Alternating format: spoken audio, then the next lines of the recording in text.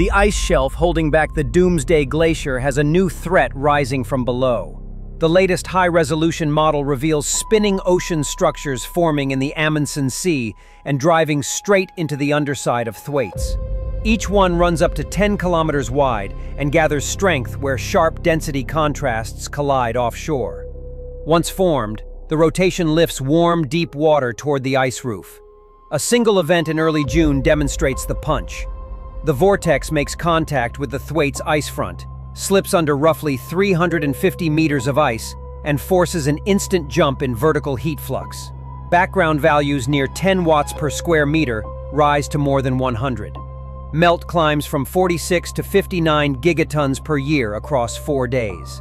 Temperature and density slices in the model show the warm lens rising and spreading inside the cavity, while melt briefly reaches triple the local average. 8 intrusions appear during the 9-month simulation window. Each one delivers a fast hit to the shelf that restrains the Doomsday Glacier. The sensitivity test pushes the warning further. A 10% rise in meltwater strengthens submesoscale activity by 4%. A 50% rise strengthens it by 15%. Fresh meltwater sharpens buoyancy fronts, and sharper fronts spin harder, which pulls more warm water upward and primes the next pulse.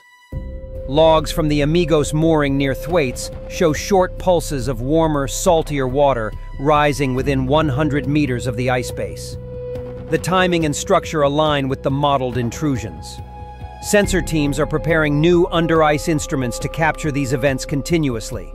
The next step is determining how frequently these pulses reach the ice base and how much heat they inject as the region keeps warming.